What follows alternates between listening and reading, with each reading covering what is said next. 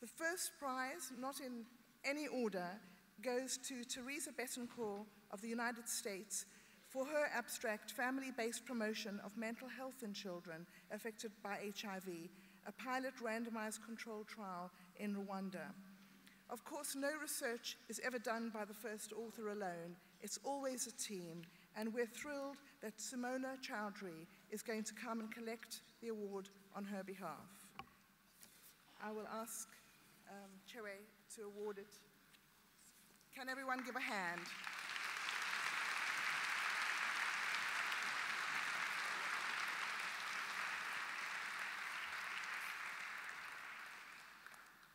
Each country, each region has its own epidemic. The proportions of key populations in each country, each region are also different. However, key populations share one same thing, an extremely high risk of acquiring HIV. And the risk is 49 times higher in transgender women compared to general populations, 24 times higher in men who have sex with men and people who inject drugs, 10-fold higher in sex workers and 5-fold higher in prisoners. So how do we achieve prevention equity? And we all know that populations at highest risk for HIV are being left behind in so many settings. In women, we have heard a lot from yesterday's plenary session. They are facing harmful gender norms and inequalities. They are facing insufficient access to education and health services. In men who have sex with men, transgender women, people who inject drugs, sex workers, they are all being marginalized due to stigma and decriminalization towards same-sex relationships, drug use, and also sex works, which limit their access to HIV services and also create reluctance among providers in order to reach out to them. Therefore, innovative packages of HIV testing and prevention tools need to be designed and delivered with meaningful, with true, with sincere involvement of each population for their own populations. Let's start with a key movement in Thailand first. In my country, more than 50% of new HIV cases occur in men who have sex with men and transgender women. However, HIV testing coverage among these key populations are still less than 30%.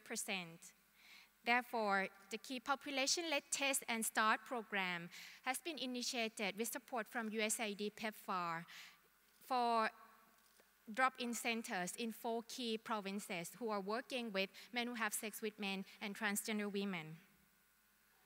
The Key Population-Led Test and Start program has proved feasible and very effective in reaching and bridging high-risk MSM and TG into the program, as you can see here with a high prevalence of HIV at 16%. The program can also reach MSM and TG who had lower levels of education and income as compared to those who accessed a conventional HIV testing clinic. The program can also diagnose those with HIV at an earlier stage with a median CD4 count of only 375, which is much higher than a median CD4 count of just above 100 at the national level. The Key Population program can also successfully link those who tested positive into care, with 83% successfully started ART within a median time of only 15 days after HIV diagnosis. And at 6 months after ART, 82% already achieved viral load suppression. We really need to have deliberate efforts to achieve elimination, and then, when that's happened, continuous efforts to stay there. Elimination of disease, this came out of the MMWR. It said elimination and eradication are the ultimate goals of public health. They carry with them an awesome responsibility, which I know you all carry on your shoulders here. And there is no room for failure. But the only question is whether these goals are to be achieved in the present or some future generation. I'm going to talk about the elimination of disease in terms of tuberculosis and hepatitis B and C. And I'm going to do it from a clinical perspective, because that's what I am, a clinician. What are the clinical developments that can contribute to all the other efforts to help eliminate these diseases? Now imagine a disease Imagine a disease that's spread through the air. It sounds like science fiction and has infected 2 billion people around the world, 1 in 4 of the population, that's become a leading cause of death from infections, surpassing HIV, where 95% of the cases and 98% of deaths are in the developing countries and comprise 25% of all avoidable deaths. Imagine a disease where 75% of the cases are in the economically productive age group 15 to 50 years. That disease is tuberculosis. It's been the #1 killer over the past centuries. Nearly 9.5 million people become sick with TB every year, and 1.5 million people die. That's 4,400 people every single day from tuberculosis. This is the so-called long game. Can TB be ended by 2035 here? Well, if we carry on as we are, and we're doing okay, we're working hard, if we carry on as we are, we won't get there. We really need to optimize our current tools and pursue universal health coverage and social protection. But by 2025, we should have new protective drugs to prevent TB and a new vaccine, and then we can really get going and average about 17% year drop. If we don't do that, we won't make it. We need a new TB vaccine. Our old one's 95 years old. I'm not saying being old is not so good. I'm standing here today. But we need a new vaccine that could prevent adolescents and adults from developing and transmitting TB. And it would be the single most cost-effective tool in mitigating the epidemic. Even if we had a vaccine that was only 60% efficacious, and we only gave it to 20% of the people, we would avert until 2050 up to 50 million deaths. Each life is precious. There is a global pipeline of TB vaccine candidates, and we hope by the time we get to 2025, at least one of these will have come to fruition.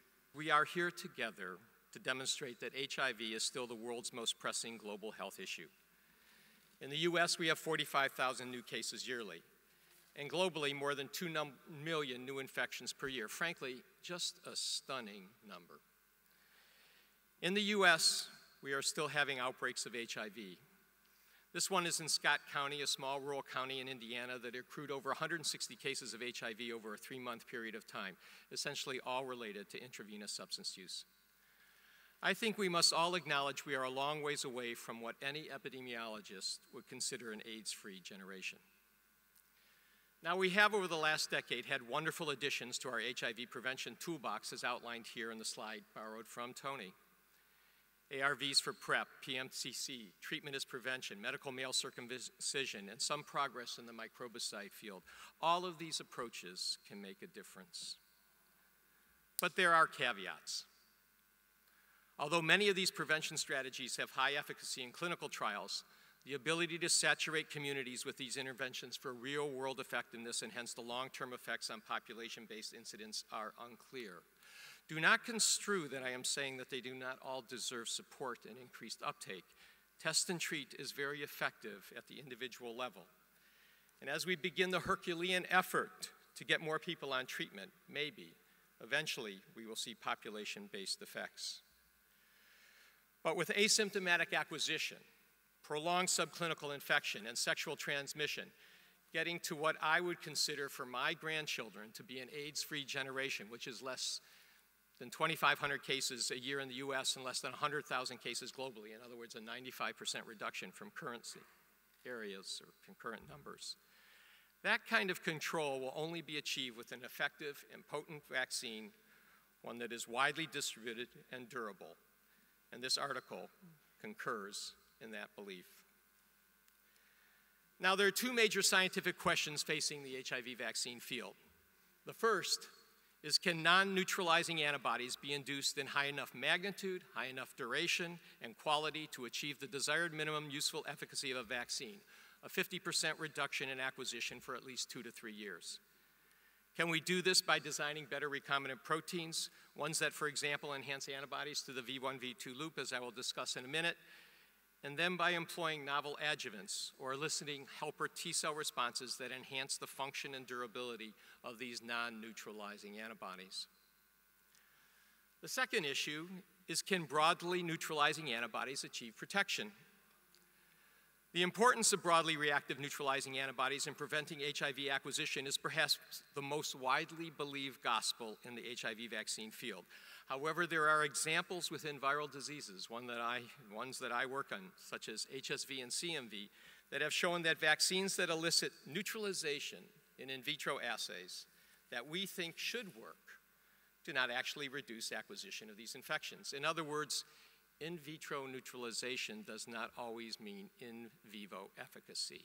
The joint winner was for an excellent abstract, which was index tracking model as a strategy in finding children and adolescents and improving effective referrals. So important. This is based in Lesotho, and it gives me great pleasure to award this to Mahalitso Jubilee, if she could come up.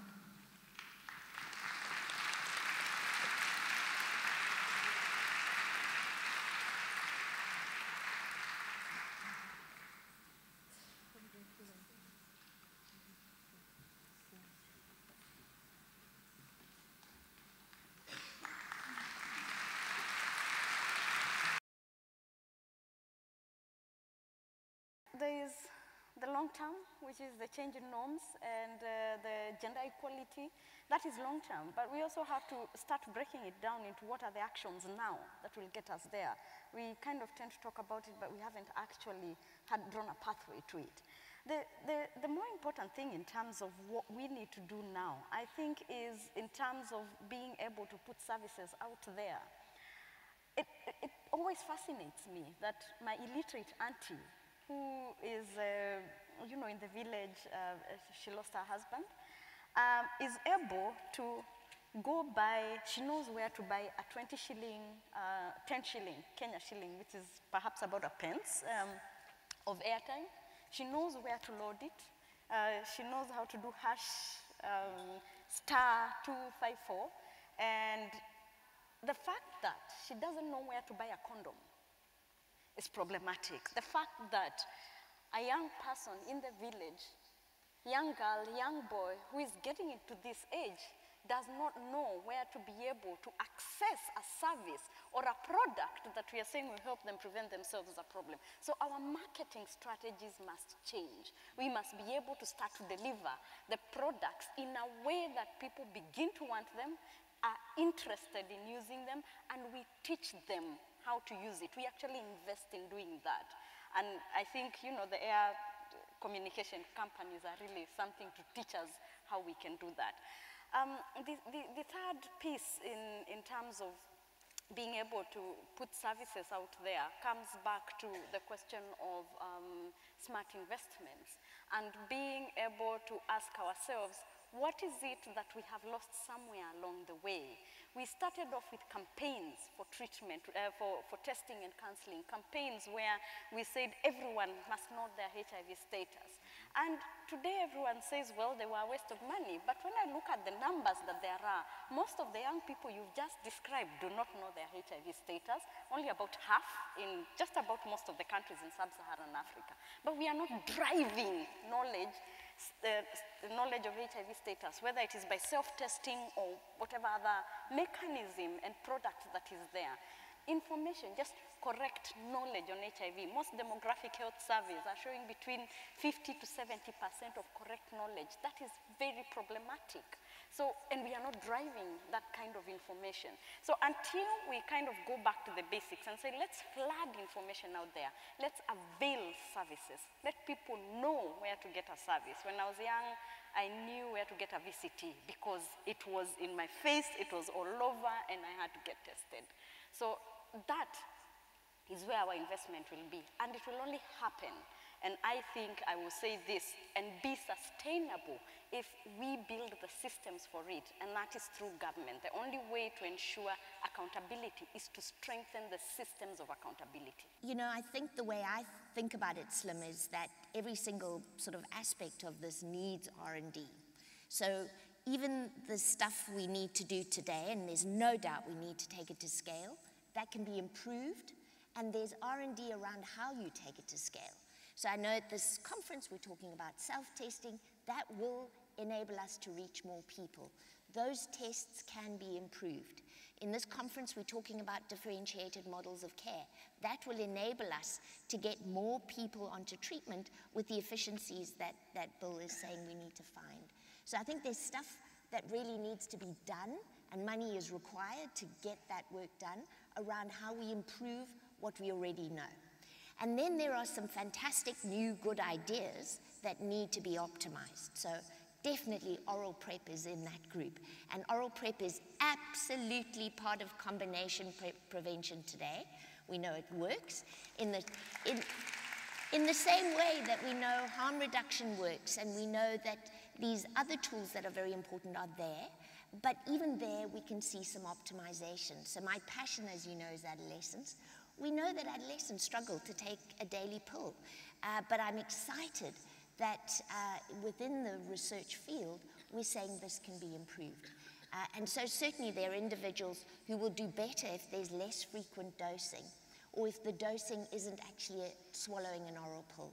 We've seen work that has, for example, developed vaginal rings, allowing a more depot approach.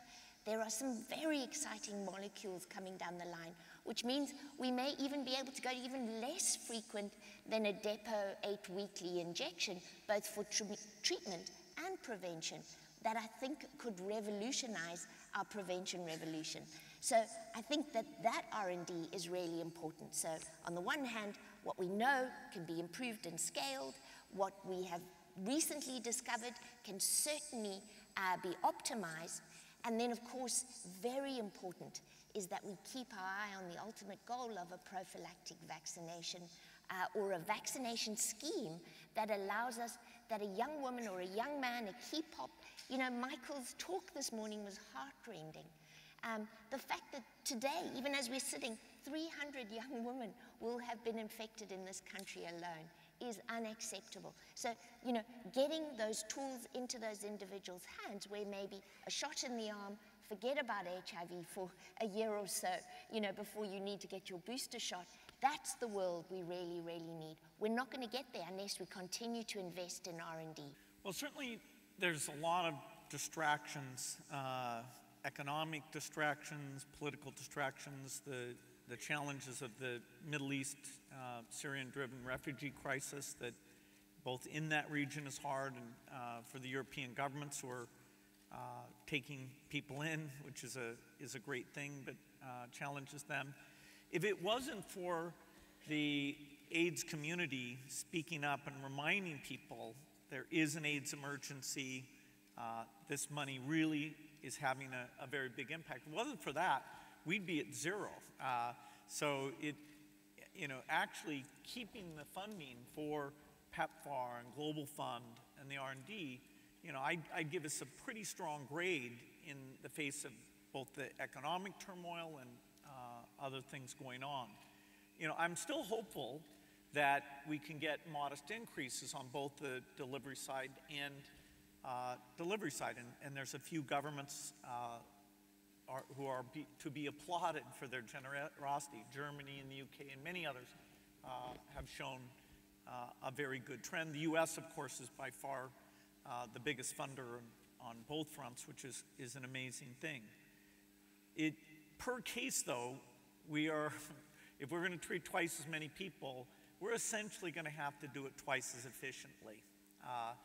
You know, the South African budget is prioritizing these things, but it won't be able to increase a lot. I don't know the Kenya budget, but I imagine the idea of doubling what we get just isn't in the cards.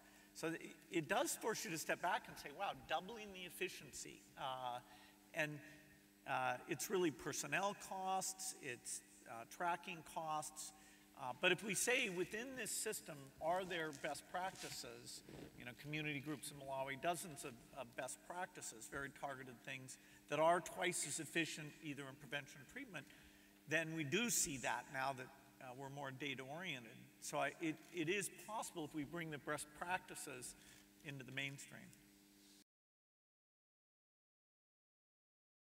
If you give people love and compassion, and you include them, like LGBT people, like intravenous drug users, like sex workers, like transgender people. You don't leave them behind. You leave no one behind in the human race. You include them all. If you don't, this campaign to end AIDS will be a disaster. All the groundwork, all the wonderful scientific work, all the hard work on the ground from countless people all over the world will count for nothing. Because if we leave these people behind, the disease will spread further and further and further. We have a lot of work to do, and that's why we want to start this project to other areas in Africa. I know that certain governments in Africa will not respond to someone like me telling me, you should do this, you should do that. I count for nothing as far as that goes. What I can do is ensure that people who are LGBT, if the clinics are closed down because they're LGBT, we can give them medicine. They can get the medicine somewhere else. If they're arrested, we can get them legal aid. We can help them on the ground. And by bits and bit and bit, I believe, and I don't know how long it will take, but you have to put your foot in the water. And with these countries, sometimes, who knows, it might take 50 years. But I guarantee it will change. Because if people feel inclusive, they will rise up, they will become ACT UP, they will become Stonewall, they will fight for their own rights. We are going to try, with this brilliant help of PEPFAR, $10 million is a lot of money. And we're going to put it to good use. And we're going to help all the LGBT people in countries that find it very difficult to be LGBT, to know that we are on their side. We will fight for them. We will fight for their rights, their human rights, their health, everything. We will be there for them.